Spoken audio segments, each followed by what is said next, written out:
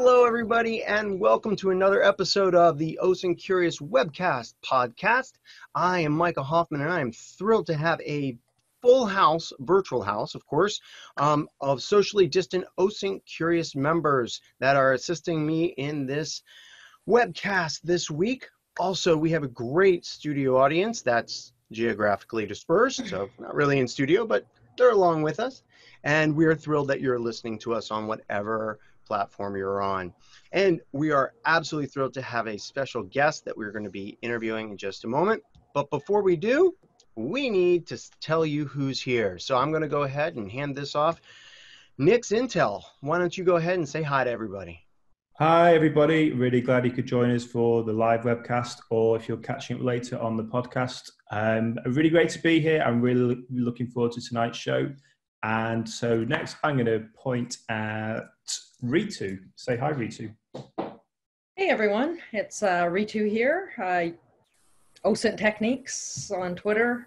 Excited for the show. This is the last one until September.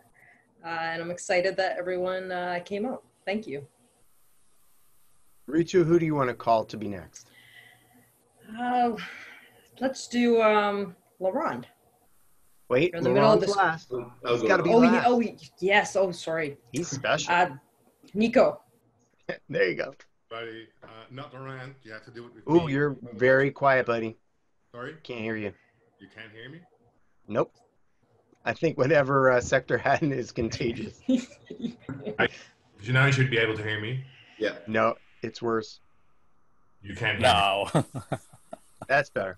Yeah. So, hi, Nico, the chosen guy here, and I'm passing the mic to Matthias. Hey, this is Matthias, also known as MW OSINT on Twitter, and really excited for our last episode before our summer break. Cool. Matthias, who do you want to call? I guess you got to go to Sector. Oh, yeah, I'll go to Sector, yeah. Hi, everyone. Sector here after being away for a bit. Welcome, everybody. And so who's left? Lorand Bodo. Yeah. Hi, everyone. This is Lorand, and I have the honor to introduce our special guest today. So Inês Naricso, thank you so much for joining us on today's show. And just to explain to you who Inês is and what she has been doing, let me quickly introduce you to her. So Inês worked in the Portuguese Intelligence Service for 12 years. And she kind of like started OSINT in 2008 and also became an OSINT and online undercover operations project manager. In 2019, she then also joined the Iscte Iul Lisbon University, where she teaches at the moment digital methods and also does research on disinformation, something we will also talk about later. And then since then, she's also built a company that uses open source intelligence to find people's ancestors and build family trees. So something very interesting, and I think we will also talk about this. And in her spare time, she also helps pro bono fellow journalists in Portugal and abroad in their investigations and women who have been a victim of revenge porn or intimate image abuse. So Inês, thank you so much for taking the time. Thank you guys so much for having me. As I told you before, I mean, I've been following you, most of you, for quite a lot of years.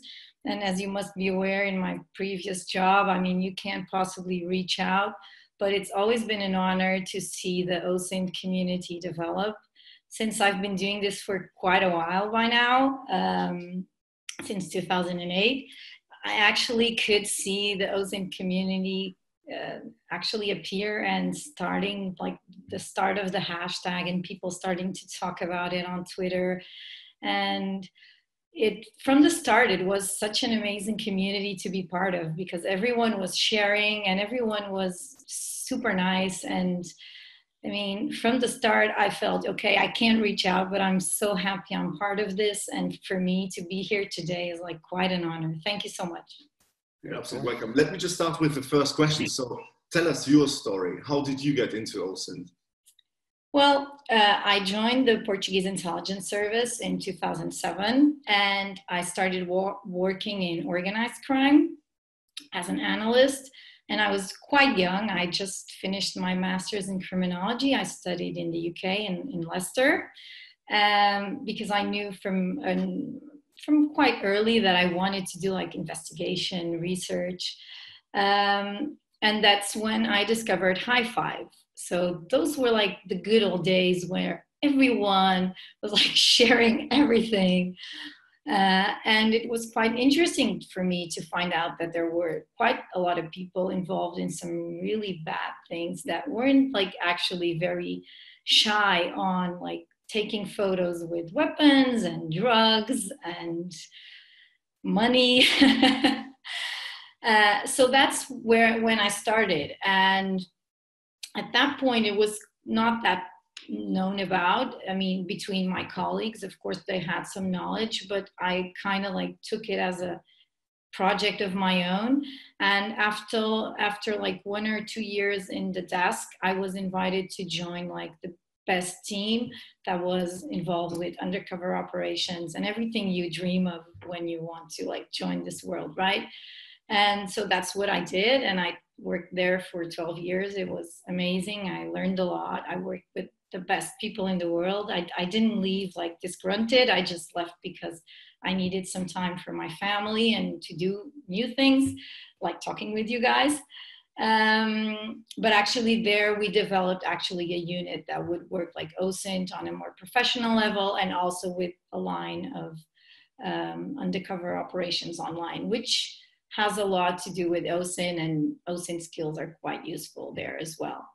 And so that's what I did for quite a while. I can't tell you a lot about it, but it was really, really good. And then in 2019, after my second child was born, I decided I wanted to like kind of slow down and help my parents. And so I went to university to finish my PhD. And as the person that I am that can't stay put, I got involved in doing research on disinformation, and then one thing led to another, and now I'm like, I built this company, and now I'm again working way too long and for way too many hours, but that's kind of like a proof that the problem wasn't in my previous job, it was just with me. Absolutely. Can I also quickly ask you, how do you see has the OSINT community evolved? Because you talked about it earlier.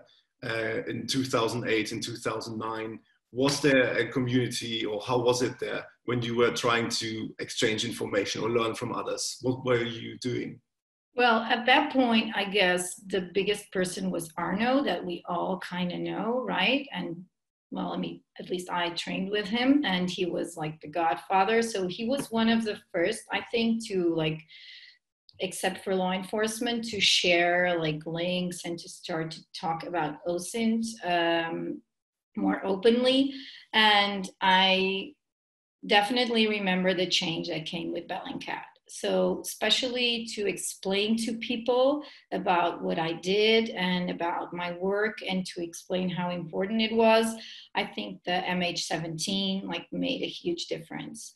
And also to people who are in a deciding position, so that like directors, managers, when you can't always explain to them how useful this is and how it can make a difference with such a low risk and without invading any privacy, just, you know, going through things that are public. And I think Bellingcat was also like a huge jump forward. And I think since then it's been growing ever since. And then you guys appeared, and then, I mean, basically, but I think from the start, it started really well. So it started with the right attitude of like sharing and talking with each other and sharing tools. It was never actually a closed community or something. And I think that's why it thrived so much, because people were very open from the start. Because probably if people had kept it for themselves, it wouldn't have been the community that it is today. So one of the things that I know about you is that you just gave a talk at Layer 8, right? Yeah. On disinformation in the Portuguese elections. Can you tell us a little bit about that? And, you know, there are other elections that are coming up in recent month or in the upcoming months. Does what you found does it carry over to or can it carry over to other countries? Yeah, for sure. I mean, we used quite a lot of tools, including CrowdTangle that we were talking about, to try to extract the most viral posts regarding politics. So we were only looking at political posts. And then we would fact check like the top 20 of each week, one by one. And we found out after 4 weeks that actually 2/3 of the content was like either like disinformative or misleading. So it could disinform. And one of the things that stood out afterwards when I went to do the same work in Amsterdam in January with anti-European Union discourse is that actually the techniques are quite the same. So you can apply them everywhere. And we tried to use the most well-known system, like system to organize this information, which is the Claire Wardle, the first draft news system, which I think a lot of us know, but we didn't manage to be like have consensus while applying it, especially due to intent, because it's quite difficult as a researcher to see a post and to think about what the intent of the person was. So we ended up kind of like developing a parallel system of tags, and tags were not about intent, or they were more about the characteristics. So me coming from an OSINT perspective, I was quite interested on how was it possible that this disinformed? Why was it? Was it because of the image that actually didn't portray what was on the text? Was it about time? So, for example, you can share some old news about the government is going to raise electricity bills, and actually it's from the New York Times and it's completely accurate, but it's from 2012. And then you share it in a Facebook group and you go like, oh my God, I can't believe this is happening. And not a lot of people are going to click on the link and see that it's like old news. So, especially with COVID, we're seeing that quite a lot with the masks issue, like people resharing like speeches and videos of people from the World Health Organization in January saying, yeah, no, masks are not mandatory. And then you just pick that up and you reshare it now. And it looks like it doesn't add up, but actually it does. So it was quite interesting to see these different techniques being used. And yeah, I think it's really important that we as an OSINT community kind of help researchers who are working on this area to not only fact check, because that's one of the biggest differences I felt in the work we did, but also identify sharing patterns. Where did this first appear? Who was the first people who shared it? How did it grow? Are there any fake profiles or bots that are sharing this in a not natural way? And all that kind of things that we're used to doing in our everyday life. I think one of the challenges, at least I have today, and you all tell me if you have this too, is that it seems like on social media and over here in the United States, even in our mainstream media, the consumer, have to fact check everything. Stuff's being printed without being fact checked. Stuff is being presented on TV and other mainstream media that is blatantly wrong, incorrect, disinformative. And I'm just getting overwhelmed with I have to fact check everything, and therefore I fact check nothing, but I don't trust anything. Is that, I mean, I guess that's apathy. I don't know if it happens to you all. Doesn't it all also have to do with the fact that now that we are all more aware of the term fake news, that we became more aware of that there could be fake news around us. So now we are being made aware and paranoid about the news, or skeptic about the news more. I think there's a lot more disinformation around, not because there's more bad guys, but also because of the speed of things. So one of the main things that changed in the past 4 years, and I'm working in a lab that's full with journalists, is the process how news centers produce news. And now there's such a pressure to be like the first and to get the news out, and you have to post every day 10 different things. And of course, like when you get to that speed, it's inevitable that you make mistakes. That's one of the reasons. The second thing is, I think I always say this, and people, I don't understand why everybody doesn't know how to do OSINT. For me, like, this would be like mandatory. I mean, my kids are learning about I don't know how many, the name parts of a plant. And of course it's important, but actually this is so useful in my life for everything from symptoms that my kid has because he's sick, from I have to search for a job, I have to search for a house. I get always like the best vacation deals, the best house deals. I mean, everyone goes, how do you get those deals? And I was like, yeah, I can Google. Yeah. So it's like this is one of the main things that I would say that's one of the best to tackle this information. Another thing that we've been discussing quite a lot at our research lab, and I'm sure that people from IT will understand this better than me, is that we have this feeling that platforms and fact-checking platforms are fact-checking post by post.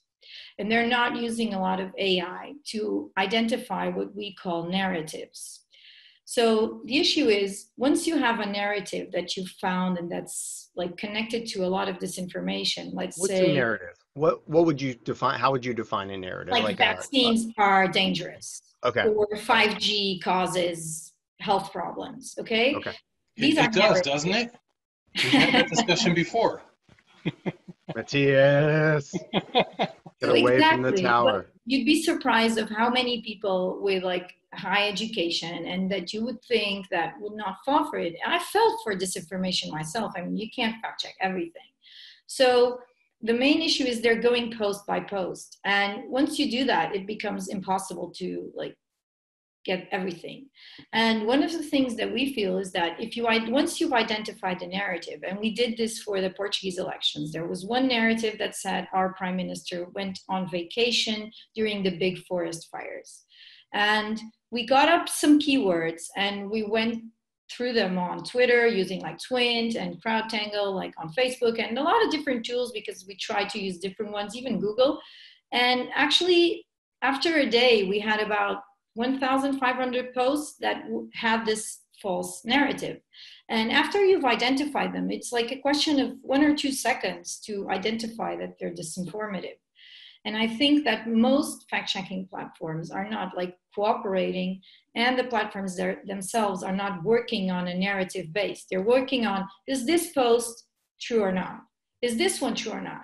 And they're not going like, okay, I want to see every post on Facebook that has the word vaccines and, for example, I don't know, death or consequences or like complications, and then it would be probably easy for an AI machine to already do like a lot of the work and then just one person really quick fact checking what the machine had done. But we are not seeing this actually. Yeah, I think essentially go by topic instead of post by post by post. Yeah. I'm sorry, Nick, I interrupted. Go ahead. That's really interesting. I'm interested about what you said about the sort of why doesn't everyone learn OSINT and the need to train and develop people's skills. And you mentioned a bit about in your intelligence service days, you sort of developed and professionalized the OSINT world there. Can you tell us how you think or what the best way is to train and professionalize the way people do OSINT, be that in journalism or elsewhere? How do people improve their skills? Well, I mean, it depends on your goal. I would say that one of the basic issues is that people have to use the tools and on an everyday basis. And I would start with simply Google. Okay, or like really small things about how internet works. So what's a website? What's a URL? When you're going into a URL, is there a search box? How are websites built? They have pages. What's the difference between like indexed web and non-indexed web? I mean, and this is like small things, but I think a 10-year-old should know that some things like, for example, what's on Instagram or Facebook mostly isn't on Google. So these are like, what's a web crawler? And I'm not from IT. I mean, I don't know a lot about, I can't program or anything, but these small things make quite a lot of difference when I speak to my friends who are like searching for something and they're like, I saw an ad and it's gone. I was like, have you seen if there's a cached view? And they're like, what?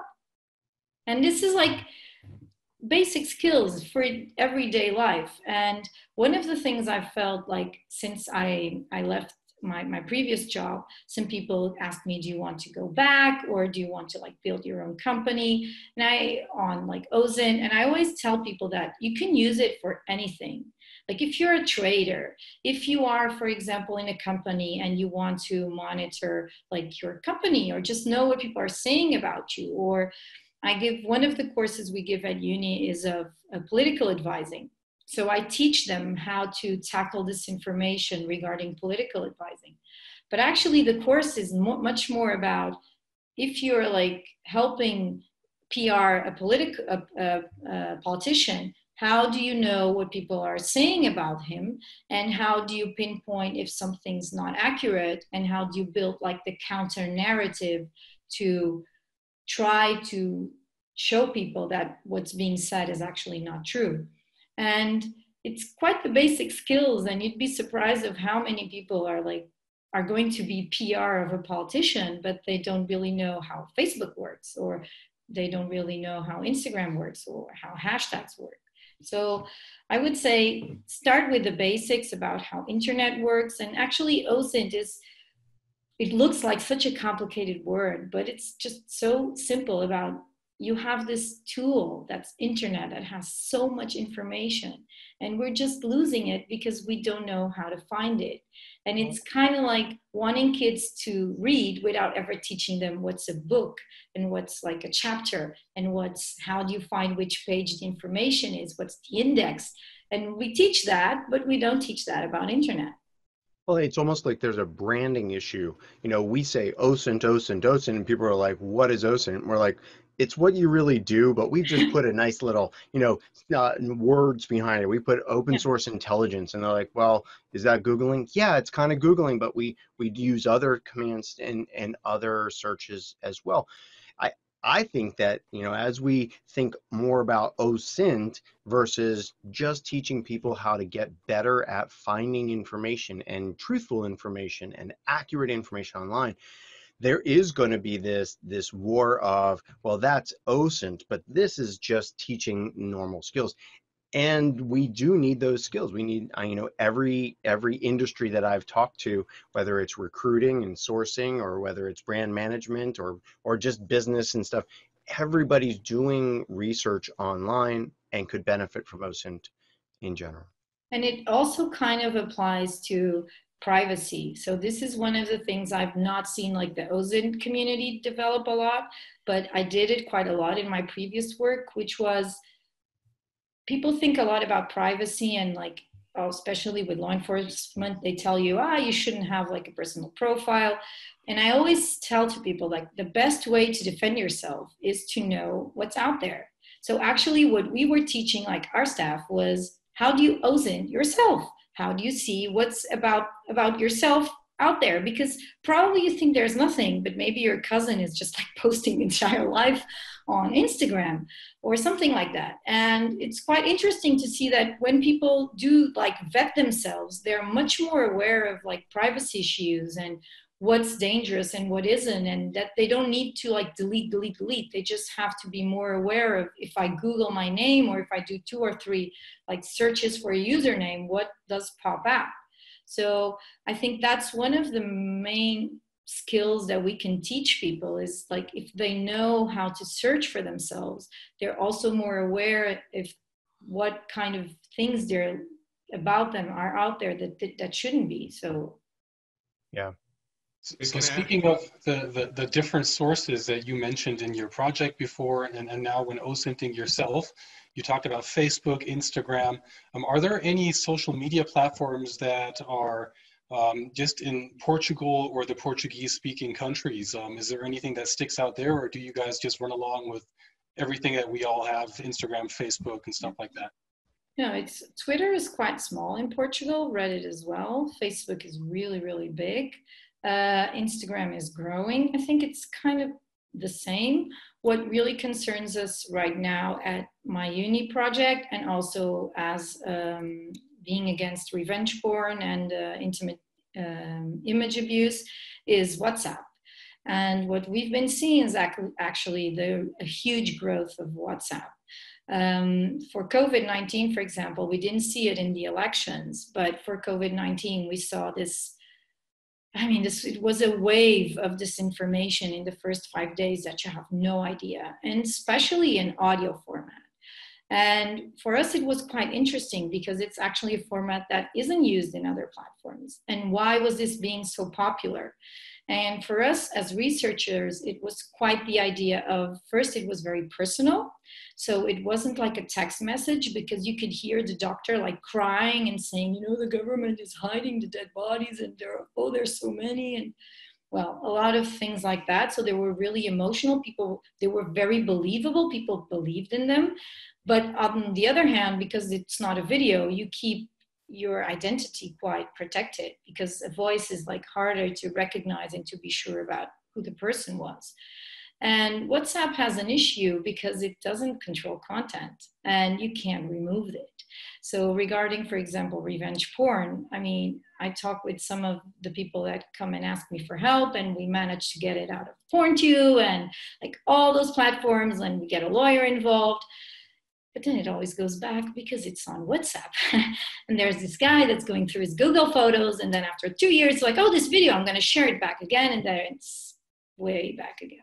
So that's one of the issues I think as a community we should start talking about, with extreme right, violent content, racist content, sexual content. I mean, there's nobody controlling it. And sometimes when people ask me about elections, for example, I say that if someone wants to do a really good deep fake on a politician and ran it like with like child molesting or something that would be like really like scary, and they want to share it on WhatsApp, and if they do it like one day before the elections, you may have like a huge problem and not even be aware of it until it's like too late. So whose responsibility do you feel it is to help monitor, control, decrease this? Is it, obviously it's our responsibility as consumers to not share knowingly false or unresearched information, but do you feel like WhatsApp and Facebook, the platform, should be looking at WhatsApp, seeing what's in there, monitoring, filtering it, or should it just be the government? Or, I mean, because that's the biggest problem is, hey, WhatsApp isn't just an app on 10 people's phones, it's on millions of devices. And who should be responsible for doing that? I think it's a difficult discussion. We have it a lot also at uni about should they remove content, for example, on social media platforms. But I think one of the things that we need to start is talking about it. So at least that step of assuming we have an issue of like, I mean, excessive sharing of porn that nobody's checking who it's from. I mean, it's not like a website that's liable, and that if there's a problem and if they're putting like content with children or with people that didn't consent to that it's going to be removed and platforms will be liable. I think we need to start talking about it. And I'm not sure on a technical perspective what could be done, but I think they've been doing something. So here in Portugal, at least, you can't forward content anymore after this COVID-19 at the same rate. So that was important. And I would say you could maybe even if everything remains encrypted, if each media content has a sort of a hash, at least they can like know how big it is, and maybe like put a warning or something that like this hash contains inappropriate or whatever content or something. I mean, even if they don't know what it is, but if you can go with a video and say, look, this video has been being shared in WhatsApp, this is the hash, could you please like just inform do a captcha first or something. Yeah. See the content. I have one question related to, for instance, the WhatsApp, for me being a closed or more like closed ecosystem. And we just talked about disinformation and things shifting a little bit to on a larger scale, but also from OSINT's perspective, well, the word says it, open source intelligence. What are your opinions when it comes to that shifting landscape?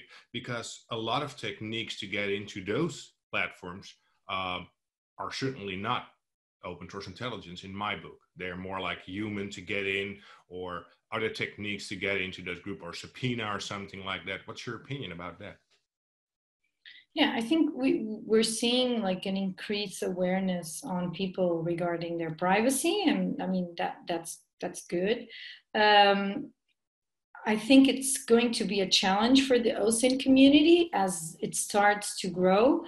But as always, I think we're also very creative, and I'm sure that some way we'll find of getting information somewhere else. One of the things that we tried at our research lab was crowd sourcing. So actually with COVID-19, what we did was we asked people to forward for our WhatsApp account what they considered to be disinformation. And it was quite interesting to see how much people would share, and we got a couple of thousand messages in the first week. It was like really, really big. We were having trouble keeping up with it and thanking everyone. So I guess that will be one of the things. You will be dependent on actually people eventually resharing. I'm not sure if you saw, I'm not sure if it was Matthias. I know someone in Germany, I don't know if it was you, Nixintel, was sharing an article about how the German police got into someone's WhatsApp by... Oh, yeah, it was me. Yeah, it was you? Okay, cool. Yeah. So yeah, that's interesting. I mean, I think social engineering, especially for like law enforcement, and I've been on the other side, that's one of the things that we as Portuguese kind of were proud of ourselves, because the Portuguese Intelligence Service has no rights. I mean, if you want to Google it, you can see it. We can't tap phones, we can't tap anything, we can't do anything. We couldn't, well, they can't anymore. And actually, when you can't do anything, you become very creative on the ways you have to get the data that you still need. So then you count on like social engineering techniques. So I guess that's probably going to be one of the step forward, like using those kinds of techniques to get eventually like the information that you need from those kinds of platforms. So it shifts more to like online investigative work, yes, similar to online journalism, maybe. Yeah, maybe, yeah. So I think looking at the time, we need to go to the news, right, Micah? So you have one more question, don't you, Dutch? What within the open source intelligence field is something that you have never come to but really want to learn? That I've never come to learn, but you really want to learn. What's something you're looking to learn in OSINT? You know everything, don't you? Darn it, we finally met somebody. No, I know, I'm thinking. I remember there was a time where I thought I wanted to learn Python, okay? Like in 2011, 12, there was this, I think it was Black Hat thing for using Python with Maltego, and I used Maltego quite a lot, and I really wanted to like make it more personalized, and I was like, I'm gonna learn it. But then I quit. Then I thought, okay, I can't. And then I just like, okay, I'll just stick to my old, like my mind, my brain, and that should be enough. And yeah, basically that. I mean, I'm sure there's things I don't know, and I'm always learning. And that's the amazing part of this community, is that you learn every day. I remember when Sector first published about Google IDs, I was like, darn it, why didn't I think about that? I mean, and actually you learn every day. So I guess that's what I would like to keep, is this like curiosity and this desire to like learn every day and to stay like, what's this? Okay, and then go down the rabbit hole and lose an entire afternoon. That happens, right? That happens a lot more than we think. I find myself, I mean, being OSINT curious, or just being curious about the world and how things work, is always very intriguing to me. And I find myself getting so distracted by things. I have a list like this big of, hey, I want to learn about that. Ooh, cryptocurrency, Monero, that sounds great. And, I get a little bit in, I'm like, okay, oh, look, something else over there. There's so many things to learn. It's overwhelming. It's overwhelming. And for those of you that don't know Inez's Twitter handle, it is IWN_LX. Here is a picture of it on the screen. So actually, just to finish up, Micah, please. Probably a lot of people are thinking also about that. I recently built a genealogy company, and actually I think one of the areas that's quite unexplored, and I didn't know it myself, I just learned about it now because of the new company, is actually like ancestry websites. There's a lot of OSINTs to gather from ancestry websites. So keep an eye on that, because I think it's like kind of uncharted field. I know there was like a couple of years ago in a conference, someone did one talk about that, I think like 4 or 5 years ago, but that's it. So that would be an interesting thing to start digging on. Yeah. Thank you for having me. Well, we look forward to you sticking around, and we're going to be talking about a bunch of news in the next 20 minutes or so. Please let us know what you think about all of that. And thank you so much for sharing your life and experience and thoughts with us. Really, thank you. All right, well, let's head on over to the news. And this week we do have some new contributors. Let me go ahead and take a look here because I have some extra names. So in addition to BlockInt and JCA3S, we've got Leonard, Carlos, Hans, and Stefan. Thank you so much for being our patrons this month. And like some people said at the beginning, we are going to be taking a break in August to focus on our families and focus on some other content. So this is our last bunch of news. And when we come back, we've got a whole month of news to go through. All right. I think, Matthias, you were the one that brought this image cloaking up. Is that right? That is correct. So tell us about it. The whole topic, facial recognition, has been on our webcast for the past couple episodes. Basically, every episode we have something new.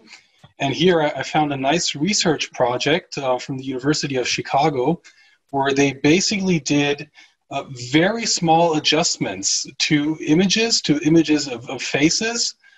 Like just, adding small additions to the pixels, which would render facial recognition kind of useless. And this to me is interesting for a couple reasons. Well, first of all, for your own personal security, your own OPSEC. So if you have images that you've posted somewhere, you might want to try using this tool to make facial recognition from PIM eyes or other tools like that not work. And of course, the same thing could be done for your sock puppets. So if you do pull a generic image from stock photos, or you have an image created with this person does not exist, you might be able to combine that with Fox to make it harder to actually detect. And something I haven't tested it yet, but I will be doing that the next couple of weeks. And as we've had the past couple of episodes, just a lot of new stuff coming out that we can combine with other tools and methods for our own OPSEC, PERSEC, or also for the sock puppets.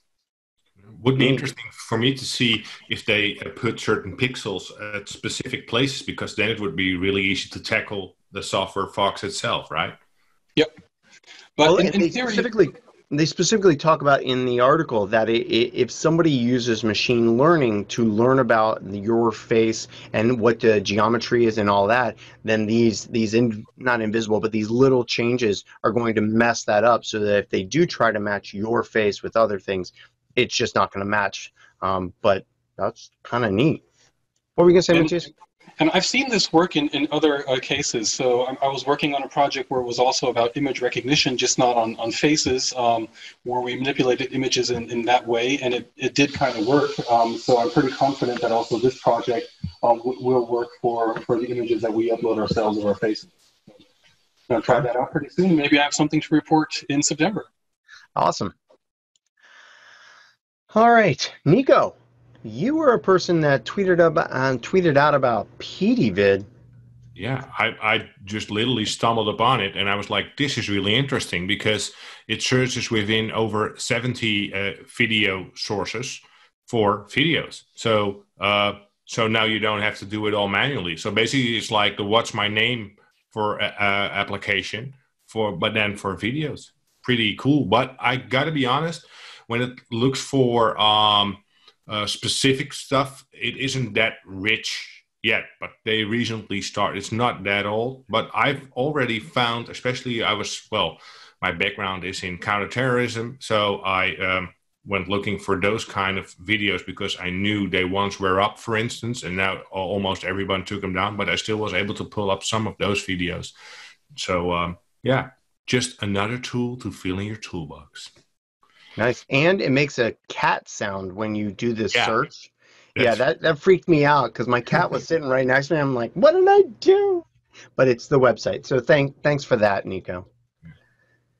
All right. And Matthias, I think you did this crowd tracking, map checking, crowd size estimating site.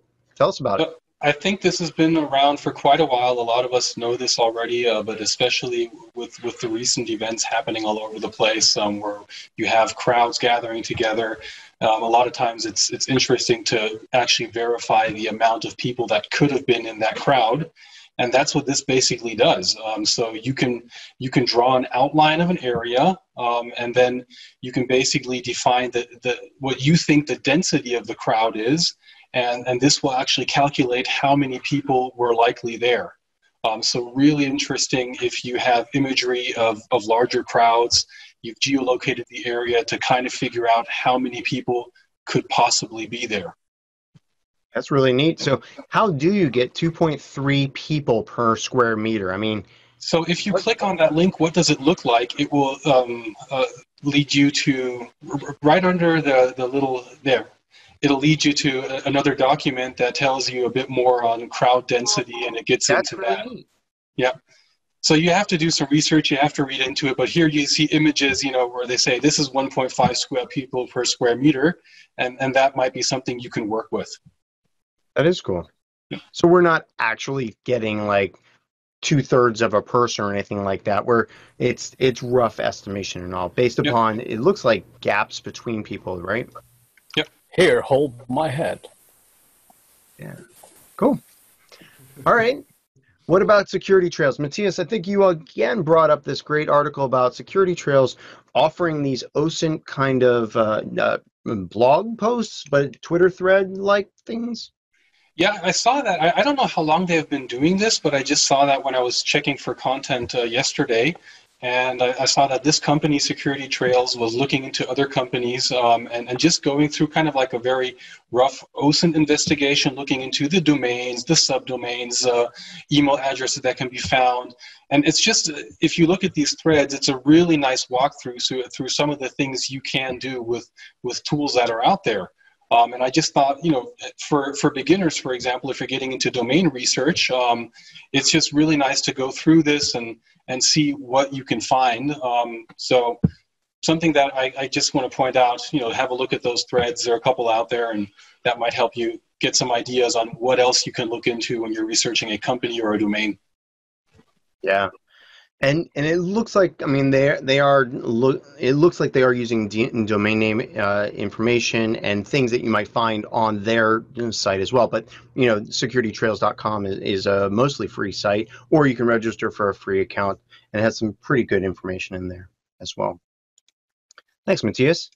Now, Ritu, were you the one that posted this for us to talk about? How Amit Agrawal talked about adding the filter :verified to their tweets? Yeah, it's so I just noticed he had posted that, and I thought it was kind of neat because it's a blog post, I believe, from 2019, but he just kind of tagged that. But I thought it was good because if you're looking for content from verified accounts, the blue check mark. So if we want to do, filter, what you've done, filter verified COVID, or say you were looking for people that are verified looking for OSINT, something like that, you can see the accounts that are verified that are posting about that topic or that keyword. And I thought that was good. And then also just his previous blog post, the best Twitter search tricks. I thought that was that's always a good one to take a look at, and nice little visual there, lots of color. But yeah, so I thought that was one to highlight. Excellent. Thanks, Ritu. And it was very apropos with the verified accounts being hijacked, let's just put it that way, recently with the in the problems that Twitter was having. So very, very good. Thank you. And now over to image verification tradecraft. Matthias? Well, not so much image verification tradecraft. What I thought was interesting in this article, and it's French, so if you can open the article, is we spoke about misinformation, disinformation, fake news before. So when we Google something, when we see media content, sometimes we don't know where this comes from. And this was a very interesting example of this guy, I think on Instagram or Facebook, who actually was posting content on his cigar company or something like that. And it looked like a genuine media article. But if you scroll down, you'll see that this actually comes from a site that posts it on the American Reporter, which sounds like media, right? And if you go to that page, you can pay, I don't know, a couple $100 and have your article placed there. So this is just one example. When you're looking into press and media, just always look at the actual source of this. So who is putting this out? Because it could be a company press release. It could be something like this that someone paid a couple $100 to make it look like an official press release. And in this case, this company doesn't exist. It's just this guy kind of showing off that he has this big cigar company and a lot of money. And he tries to back that up with more or less official looking press releases. So especially in the context of misinformation and disinformation, look at the sources, because you can't pay for this. Is it even mis and disinformation or just advertising and marketing, right? I mean, where's it could be both. It could be both. Yeah. Yeah. Hey, Lorand, you said that Telegram's got an update. Is that right? Yeah, so this came out today. So earlier when I checked on my Telegram accounts, I saw the new update. And I think this might be of interest to a lot of people who use Telegram on a daily basis, especially the desktop version. So there are a couple of interesting features, but I think the most interesting one is on the desktop that you can have up to 3 accounts linked to your desktop, which makes it easier if you want to switch from one account to the other. And there's some other interesting features that I think are very attractive to certain groups that use Telegram for bad purposes. So yeah. There's that multiple accounts thing you were talking about. Yeah, exactly. Very nice. All right. Well, while I've got you on the line here, you want to tell us about this Digicam, or is that Matthias? I think it was you, right? That was me. But I'm sure Matthias has seen the same. So basically a tweet I came across by Ed Beepkin, and it was talking about the latest version of a photo management tool. And it has certainly, or he says that it has improved facial recognition capabilities. And I also had a quick look at it. I haven't done a thorough test, but you can download the version onto if you've got a Mac operating system, Windows, and I think Linux as well. And it should be apparently really good, so might be of interest to some people out there. Awesome. And they did for those of you that are not watching the video, they used this facial recognition tool on a dog. Yeah. Aww. I wonder if they got consent first. I don't know. Lorand, tell us about this hacker that got fed up with Tor browser and the Tor project not updating their browser and just started releasing 0 days? So this is very interesting. Again, this might be of interest to some people who use Tor on a daily basis. And I came across this tweet, which then references this blog called the Hacker Factor blog. And it is, so Dr. Neil Kravitz writes the Hacker Factor blog. And on this blog, he kind of like explains that he tried to basically tell the Tor project that he found these vulnerabilities. There are several of them, or I don't know exactly the number, but he found many 0 days. And he kind of like is fed up with the way his vulnerabilities, or they aren't really fixed. And he kind of like complains. And on that tweet, so how I came across this whole thing was he was basically saying that he now wants to make those 0 days for the Tor browser and Tor network publicly available. And he's going to start making them public on his blog. So if you are working a lot with the Tor browser, then definitely check out this blog. Yeah, I've read it because he was kind of annoyed by the way the Tor team picked up his disclosures. Right. Or they discounted them, right? They didn't say, oh, yeah, this is great. Yeah. Which is bad for all of us, because many of us rely on the Tor browser for a quick jump into Tor. And if it's not secure, then it can reveal information about our platform and all. Another reason why we use Tor on a VM and not on our phones. Yeah. Cool. There's a couple of conferences that are coming up that I think, Ritu, you mentioned one of them here, this Australian OSINT Symposium. That's sponsored by one of our sponsors, OSINT Combine. You want to tell a little bit about that? Yeah, I saw that one show up, and I thought that was it was kind of neat. There's 3 days, I believe. The first day looks like it's law enforcement only, and then there's 2 more days. And Micah, I think I saw your name on there. It might be me, yeah. Yeah, I think Micah Hoffman. We'll have to verify that. Yes. But yeah, I think this it seems like it's going to be a good one. And it's in September 7th to 9th. And I believe there's a portion of it or all of it's free. I think there's a day 3 where you have to pay for something. Yeah, that's right. So day 1 is law enforcement only. Day 2 is open to the world. It is Sydney time over in Australia. So yeah. I know a lot of people are like, yeah, a free OSINT online conference, and like, whoa, I have to be up during the middle of the night. But it is got some really good content there. And then day 3, OSINT Combine is doing some OSINT training there if you're interested in signing up and paying for that. So thank you for bringing that up, and I'll just bring up Osmosis Con, which is a paid conference coming up later this year in October. Also, lots of OSINT information and some really good stuff. I'll be talking there too. I know that Kirby is the master of ceremonies. I'm not sure of the right way to say that now, but she is going to be the kind of MC for that. MC Curbster in the house. MC Curbster, nice. That is absolutely what I'm renaming her to. Whenever we have this in the Zoom, it'll be like MC Curbster.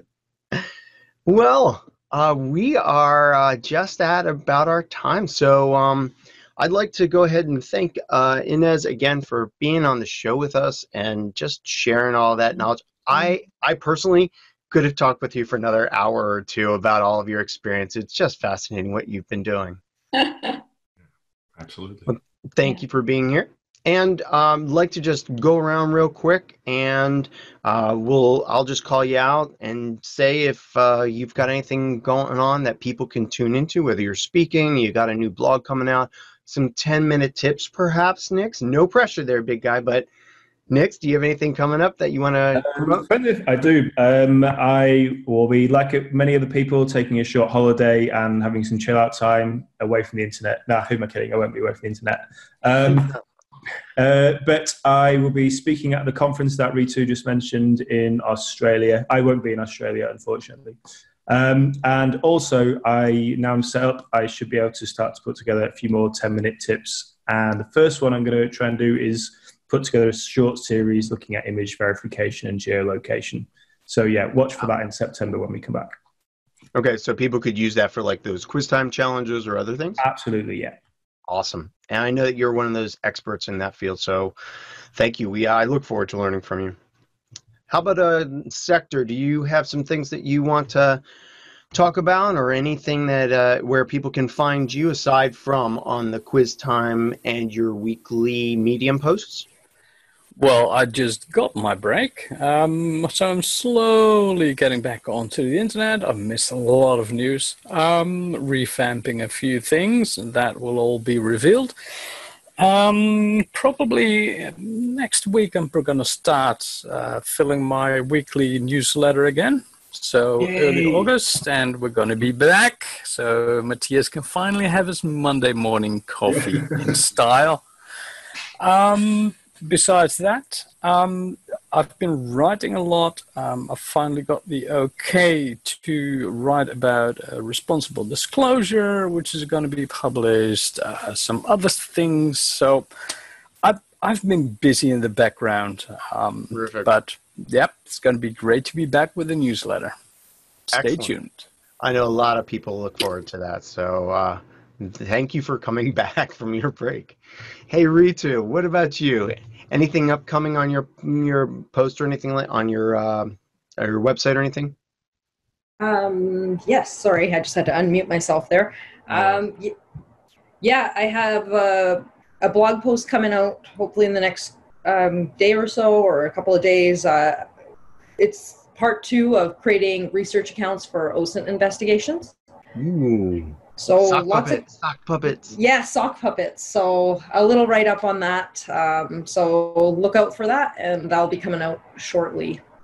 Cool. Thank you. Yeah, Lorand, anything? Yeah, nothing major.